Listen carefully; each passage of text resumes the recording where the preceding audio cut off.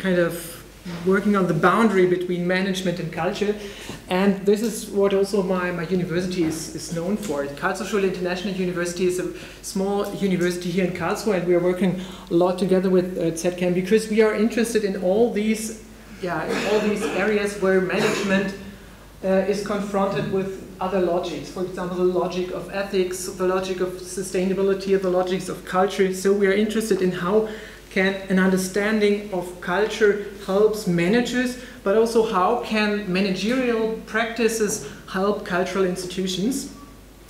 And so this is not so, what I would like to present is very much, how we call it in Germany, Werkstattbericht, so a work in progress. It's not so much the high theory, high academic.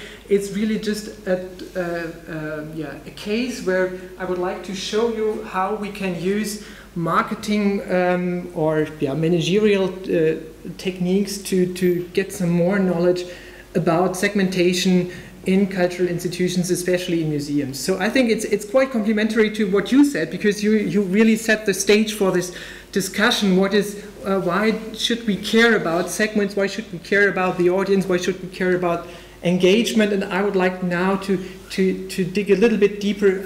What could that be? How could we get more knowledge about our audiences?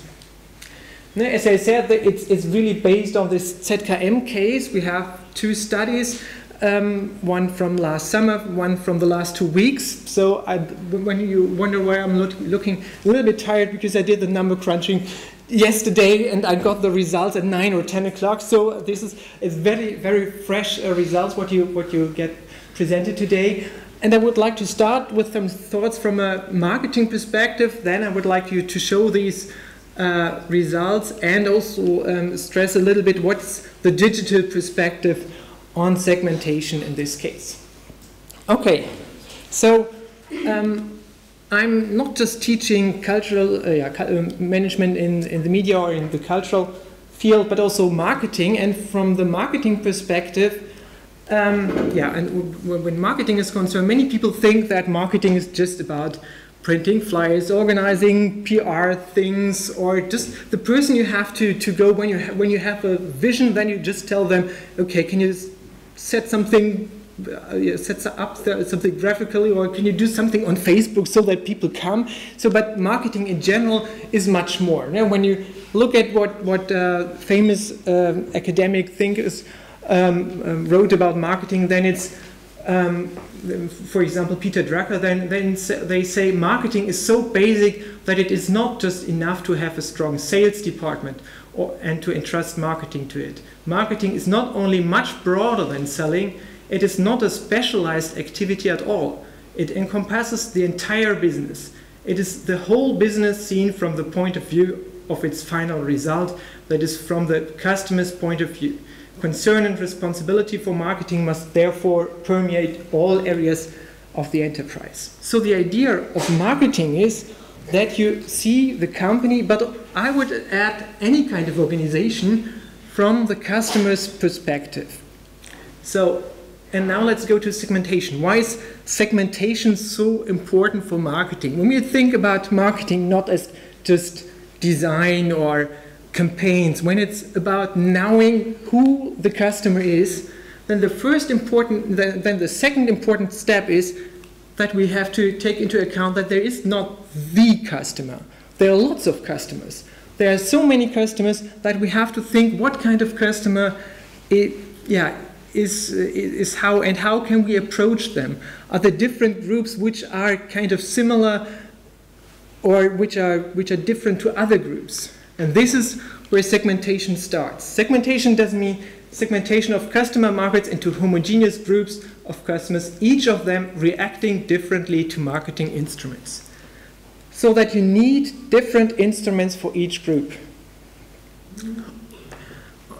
And there are lots of different ways how you can separate audiences or markets.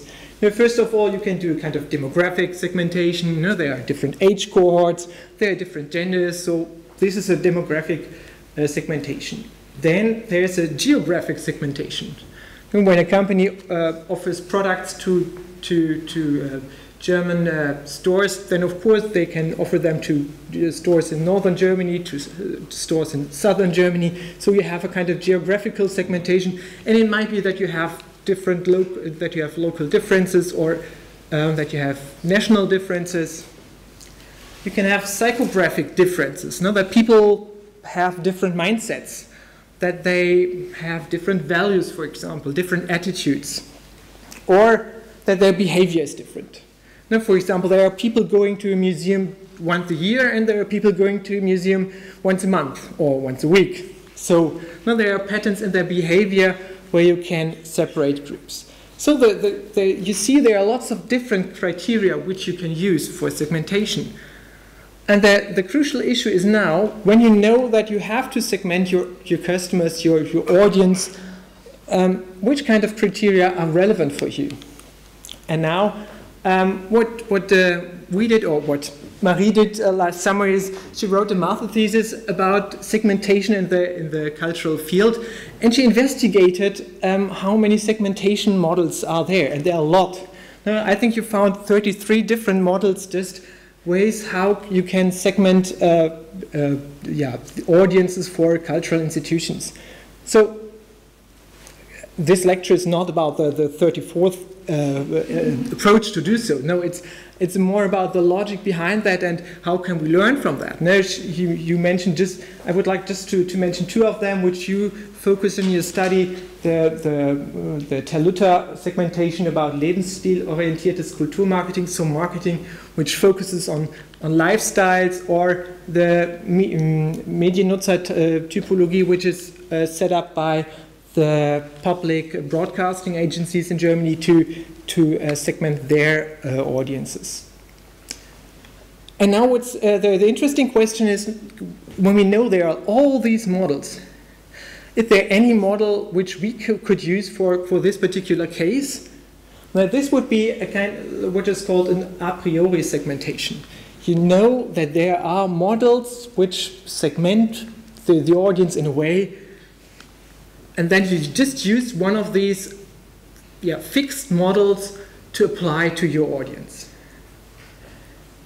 This is what many companies do. That is what many organizations do, because they just find these models quite convincing. I'm not sure how many of you know this kind of model. This is in Germany. It's very popular. Of course, there's lots of research behind it, so it's a very good segmentation of German society.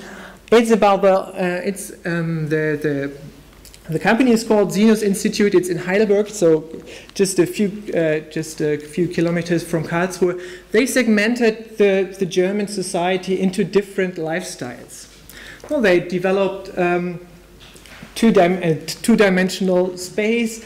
And then they segmented the German society in these 10 clusters, and they are often called potatoes just because it looks like, kind of stack of potatoes. And when you look at these potatoes, you can easily understand their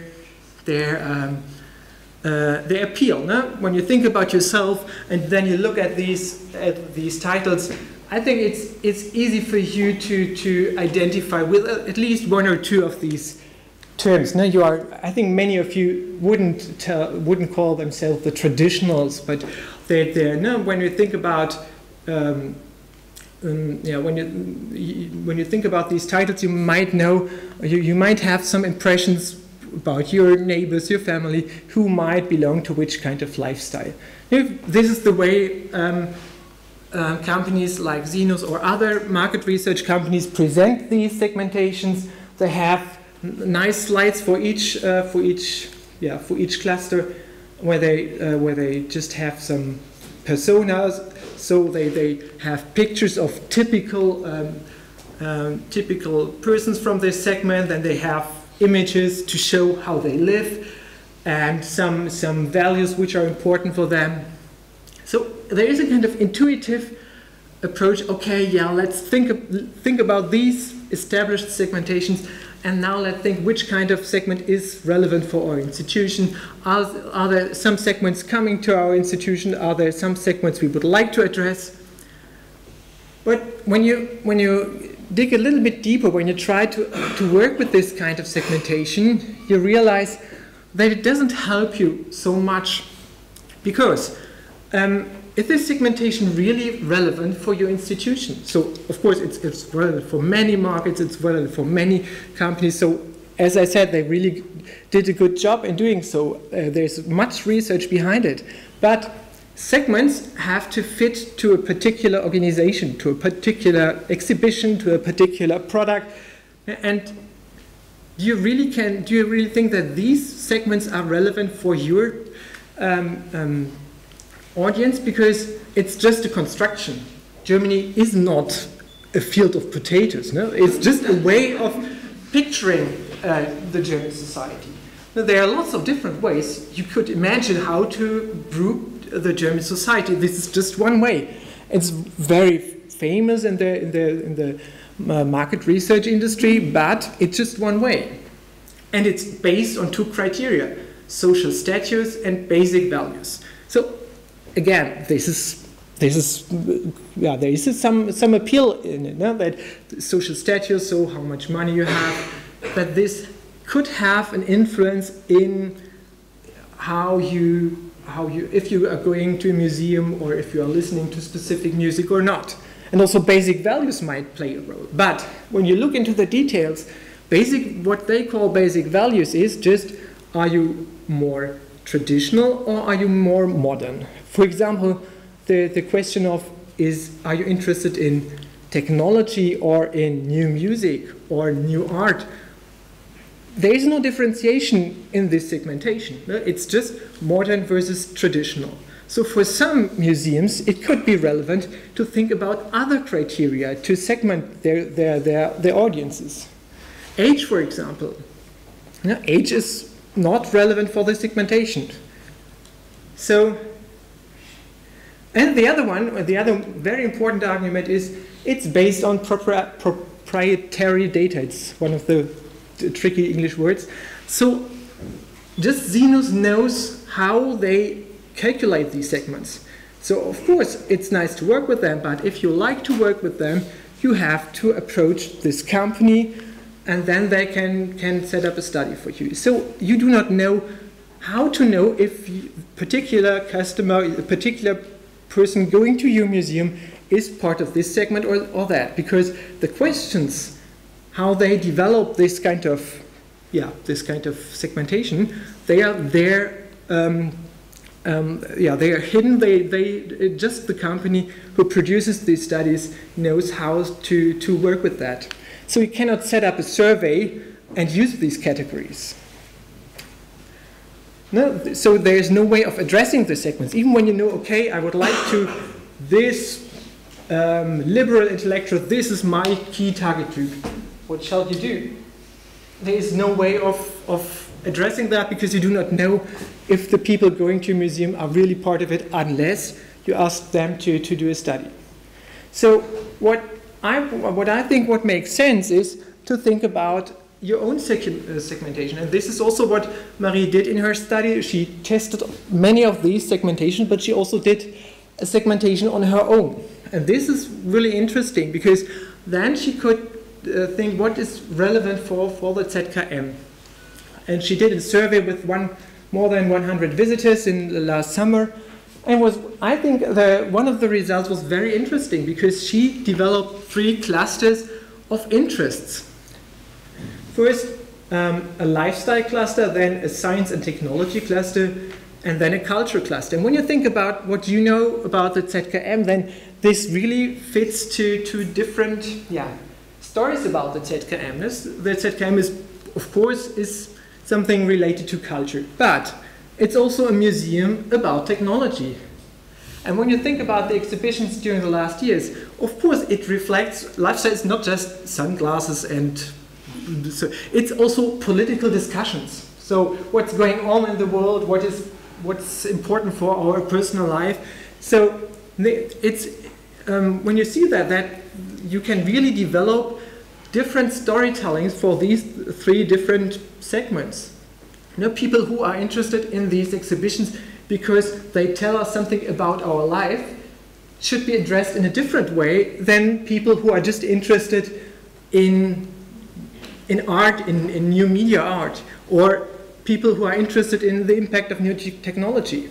So when you know that, then you can try to link that to different segments, then you can try to link that, for example, to different channels and know, okay, when we would like to address people who are interested in science and technology, we have to use this kind of image, this kind of posting, for example. So, and when you remember all these potatoes, there was no mentioning of these three types. So this is really what you just get when you use your own data, when you analyze your own data with an analysis. So this was the first study Marie did last summer, and the next study based on some considerations of digital changes. So what is new when it comes to digitalization for segmentation? First of all, you have more data available. So there are lots of new sources. Now that you have, when you can book tickets online, then it's possible to get data about this booking platform. Then you might have a kind of subscription or a customer card. Then you can get data about that. You can also theoretically you can also organize individual customer data with customer relationship management software. So there are lots of technical opportunities to handle this kind of data. And then there are kind of digital lifestyles. So people organize their cultural lifestyle in a different way. No, they use mobile phones, for example, for booking, for taking pictures. No, the customer journey, so the way to a ticket or to the exhibition is different. No, they inform themselves about in different channels. They buy tickets in different channels, and also new cultural offerings are there. Of course, YouTube is a competitor to museums now, but also not just that the consumers change, that they have new lifestyles, but also museums have new ways of addressing them. No, they can use the homepage, newsletters, social media. There are lots of different channels, and of course, it's not just important to know much about these new digital lifestyles. It's also important for you to know how you can address these people with these new channels. And the last thing is what you also mentioned in your lecture, this kind of change in the mindset. Now that segments is always about groups, about very fixed group that we think women are like this, men are like this, older people are like that, younger people are like that. And when it comes to, when I talk to people from big data companies, and I use the term segmentation, they always laugh because they think, you marketing guys, all with this kind of segmentation, this is so old-fashioned. What they mean is that we shouldn't think in these kind of groups, because the groups always are are something where you lose complexity. No? It's the individual which counts. So of course, sometimes you have to decide what you cannot treat any individual individually, but the approach you have when you have lots of data, when you really know how to handle data, then you can think about how in this situation would this individual probable part of this group or that group, and this is not a stable thing. It's not this is your lifestyle, but when there's this exhibition with this attributes, when there are these campaigns, do you think that this individual would rather be attracted to the exhibition because of this kind of advertising campaign or not? So it's more about the particular situation where you calculate stuff, and not about fixed groups which are there for many years. So we tried to address some of these things in our second study. No, again, we took this individual perspective and said, no, we do not want a priori model in the beginning, so that with prefixed categories. No, we would like to find some segments, but we would also like to find some micro segments. For specific situations, you might need more detailed information about very small segments. So I calculate several different segmentation approaches for different situations. And also we integrated data about digital lifestyle, so which kind of social media do they use, and also what this is also mirrored in their digital approachability. So when you know they are on Facebook, then you know, okay, we can address them via Facebook. And the next addition is that we didn't focus just on the ZKM visitors, but we also asked people who visited other museums and people we just met in the city. So it's not just segmenting the audience of ZKM, it's segmenting the audience of Karlsruhe, so a kind of cultural audience. And this is interesting because then we can also think about how to address people not going to the ZKM. What we did not is using real digital customer data. This is one of the latest steps, which is also interesting. As I said, we have now lots of different new data sources available.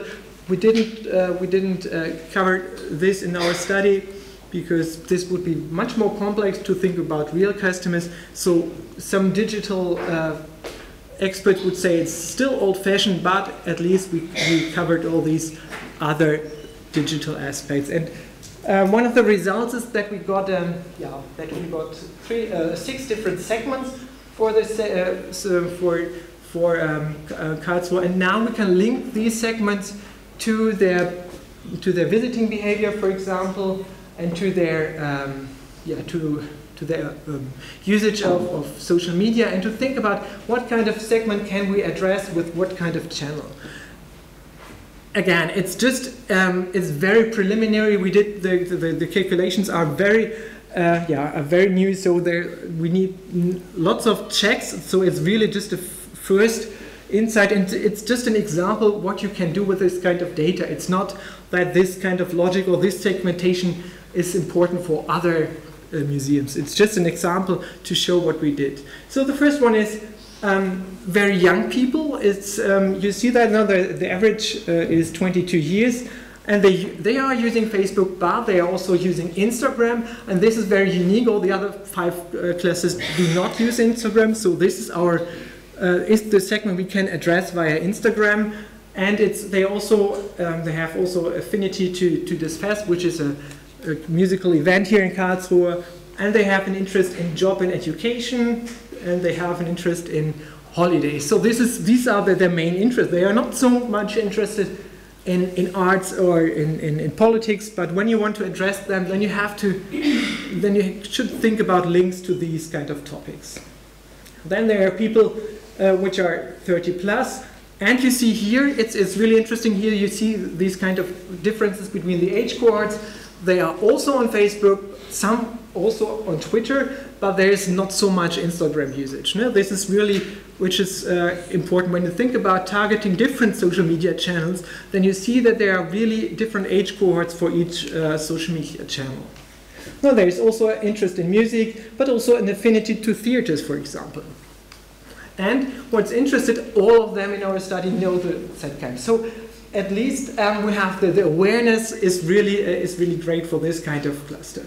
Then there was one cluster I didn't get so much information about. For all types of interest, they were on average level. The only thing which is interested for them, they had a high reliance on email newsletters. But more interesting clusters are this page, for example, the fans. There's a high amount of frequent visitors in this group. They are medium age, around 40, but they have a high interest in sports, holidays and jobs.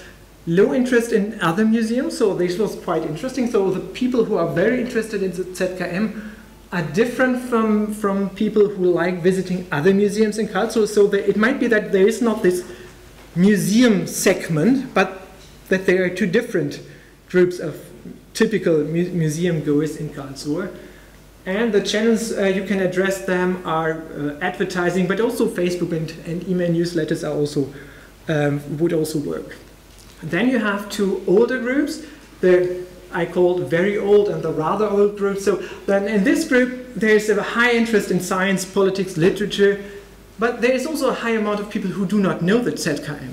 So it's interesting that that for this you should you could imagine that you could think, how could you raise the awareness of ZKM for this kind of segment? And then this last segment I call the high potential. They are also above 60, but there is a very high amount of people who can imagine to visit the ZKM.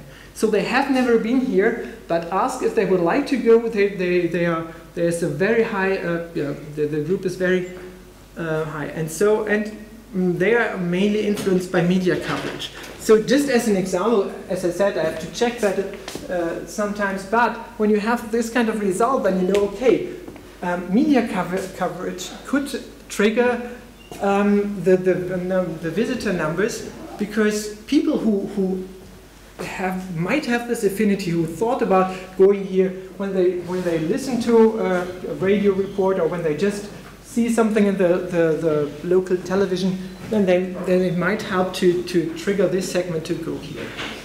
You see, we get really detailed information about different segments. How can we address which kind of group? And even when you have more detailed questions, for example, this question: can we just when we have to organize our Facebook offerings, what shall we do? We would like to convert people who are interested in that ZKM to visitors. When we now have this very small group of people who have an interest in that ZKM without having visited it, and who are also available via Facebook, then you can just look at this particular segment and check which kind of interest they have. In this case, it's health, family, and other countries, like holidays, for example. So then you know, okay, we should think in our storytelling about these topics, because this might attract this particular subsegment. Or when you just think about people not knowing that ZKM, and then PR and advertising are the best channels to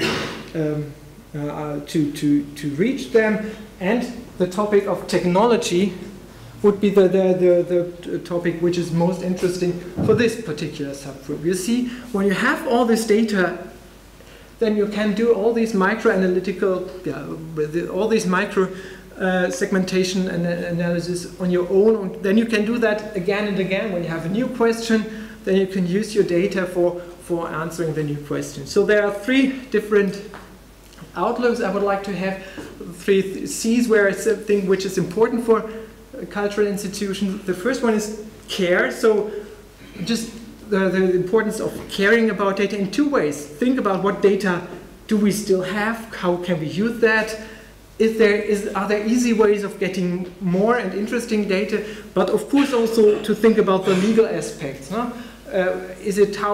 How can we use that? Is it possible to use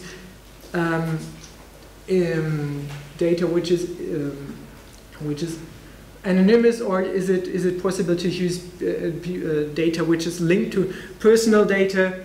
So this is the first challenge, I would say. But the second one is competence or skills. Now you need also the skills in-house so that you can do all these analyses. So because when you just think, okay, 5 years, all 5 years we would like to go to an agency asking for a new analysis, then you will get a snapshot for this particular moment, and you won't get the information you are interested in. So it's important that cultural institutions think about having this kind of skills in their house, or that study programs try to implement that in their curriculum. And the last one, collaboration, is also very important. As I said, the second study was also about asking people in the city. When we just ask our audiences, then we won't get any information about people not going to the museums. So we have to collaborate with others. We have to share data with them. We have to, for example, collaborate when we have a kind of customer card. Then several institutions can work together and also analyze the data in a collaborative way, so that all of them can have targeted offers for the individual segments. Okay, thank you very much.